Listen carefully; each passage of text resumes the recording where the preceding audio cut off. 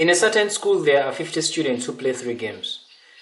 Before we've been dealing with 2 games, now we're dealing with 3 games. 3 games, namely chess, tennis, and volleyball. 24 play chess, 26 play tennis, and 29 play volleyball. 9 play both chess and volleyball. 13 play both tennis and volleyball. 11 play both chess and volleyball. Each of these students plays at least one of these 3 games. Now, when they say that each of these students plays at least one of these 3 games, it means that all of them play at least one of the games. It means no one doesn't play. All the students, all these 50 play at least a game. So represent this information on a Venn diagram. That's going to be our first task.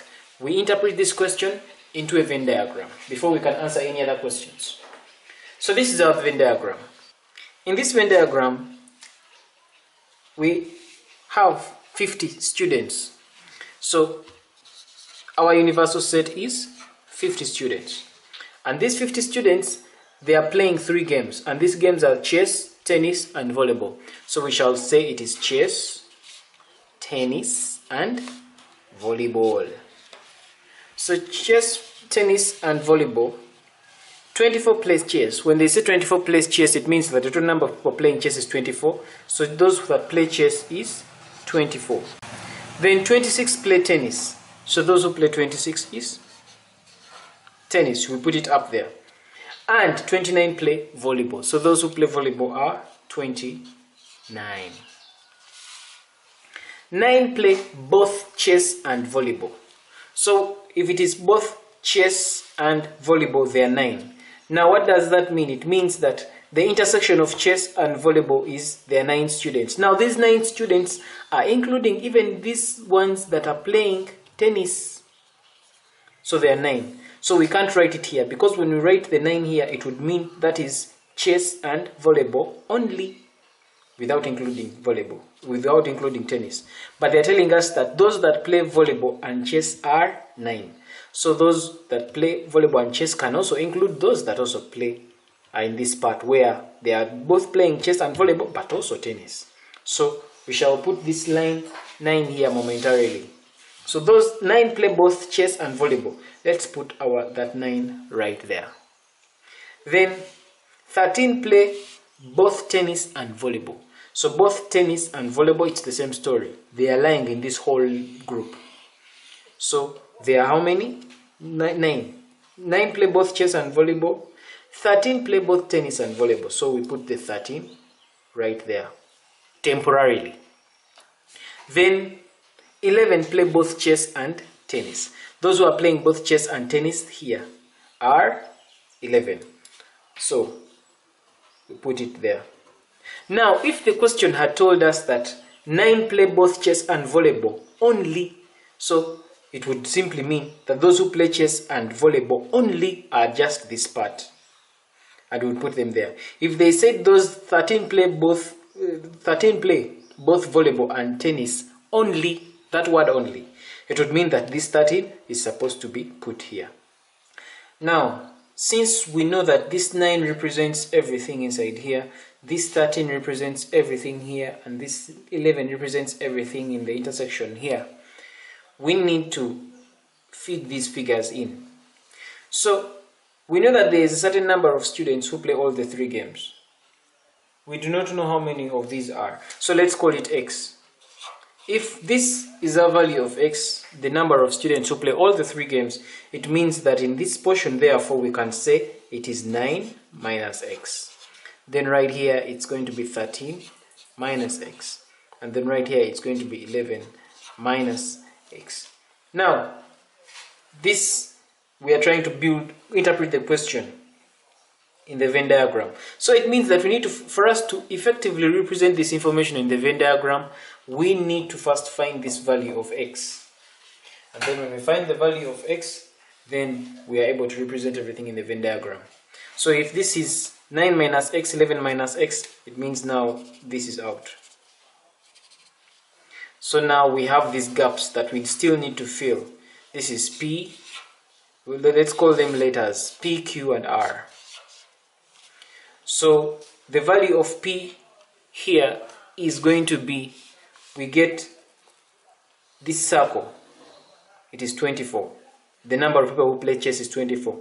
So to get these people that play chess only, these are the people who play chess only.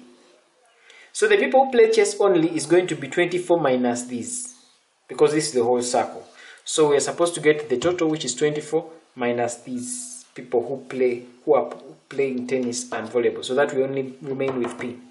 Likewise, Q. For us to get this value of Q, the number of people who play tennis only, it means you're supposed to get the 26, the entire circle, minus those ones, minus this, to get Q. It's the same thing with R. So let's compute for the equivalent of P, Q, and R.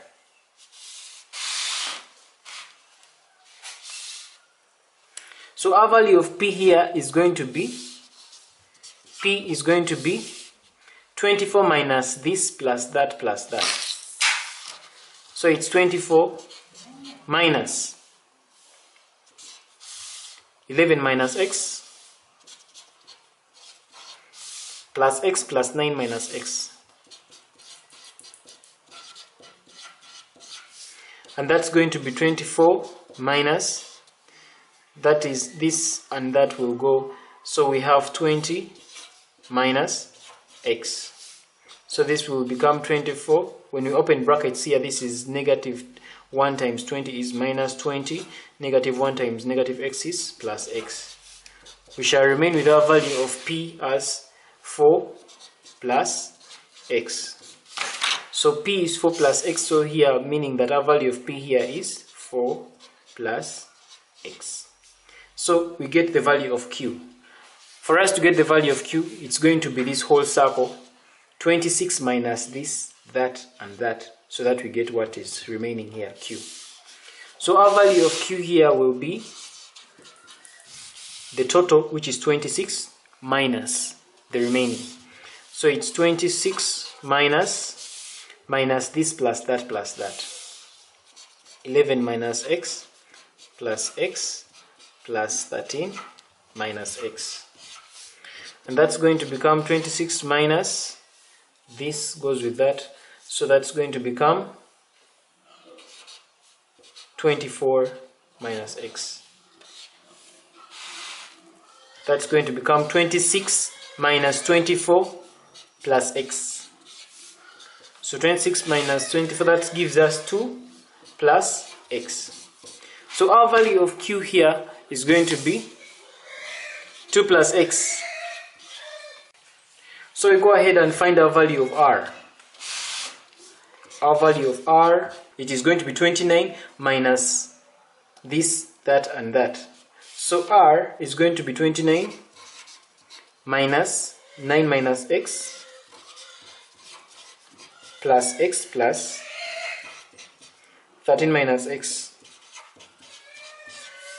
So that's going to become 29 minus 22 minus x. So we shall end up here with 29 minus 22 giving us 7. This and that is plus x. So our value of R here is 7 plus x. So we formulated our Venn diagram. It is having all these gaps filled. We said according to our question there is nothing outside here. All these students play at least one of the games. So we need to compute and get for the value of x. So we are going to add all these regions, this plus that plus this plus that plus this plus that plus that is equal to 50, and then from there we shall get a value of x. So it's going to become, so we compute, this is, you are going to add everything here and equate it to 50. So it becomes 4 plus x, which is that, plus 11 minus x, which is that, plus 9 minus x, which is that, plus x, which is that, plus 2 plus x, which is that, plus 13 minus x, which is that, plus 7 plus x, which is that, and all this is equal to 50, which is that, is equal to 50. So when we compute all this, we end up with 46 plus x is being equal to 6. 46 plus x is equal to 50. So 46 plus x equal to 50. When we collect like terms and we make x the subject of the formula, we get our value of x as 4. So when we get our value of x as 4, it means that our Venn diagram, now we've got the value of x. So it means that when we start filling in, 4 plus 4, this will become 8. 11 minus 4 is 7. This is 2 plus 4 is 6. 13 minus 4 is 9. This is x is 4. Then 7 plus 4 is 11. 9 minus 4 is 5. So it means our new Venn diagram is going to look like this. That becomes our new Venn diagram with our total being 50, the total number of all students here that are playing chess, tennis, and this is definitely volleyball. So that's our new Venn diagram. So we proceed with the question. They told us to represent the information on a Venn diagram, which we have just done. Then Roman 2, they're telling us Roman 1, find how many students play all the 3 games. Now the students that are playing all the 3 games are those ones, 4. We already calculated that. Roman 2, the number of students who play only 1 game. Now the number of students who play only 1 game are these ones. 8 plus 6 plus 11. These 8, they play chess only. These 7 are playing chess and tennis only. These ones play only 2 games only. These ones play all the 3 games. So 8 plus 6 plus 11. These ones are the ones who play only 1 game. So the answer to that is 8 plus 6 plus 11. 8 plus 6 plus 11 gives you a total number of 25 students who play only 1 game. Then Roman 3, they're asking us to find the probability that a student selected at random plays only tennis. So those students who play tennis only are 6. So the probability is going to be equal to the number of students who play the game divided by the total number, which is, or which of the students who play the games, which is 250. So it means the probability is going to be equal to 6 over 50, which is going to end up 3 over 25. That's the probability that a student selected at random plays only tennis. Please remember to share this video on other video sharing platforms and also subscribe and hit that like button. Thanks for watching. This is Arnold Rangakuramya for Kisembo Academy.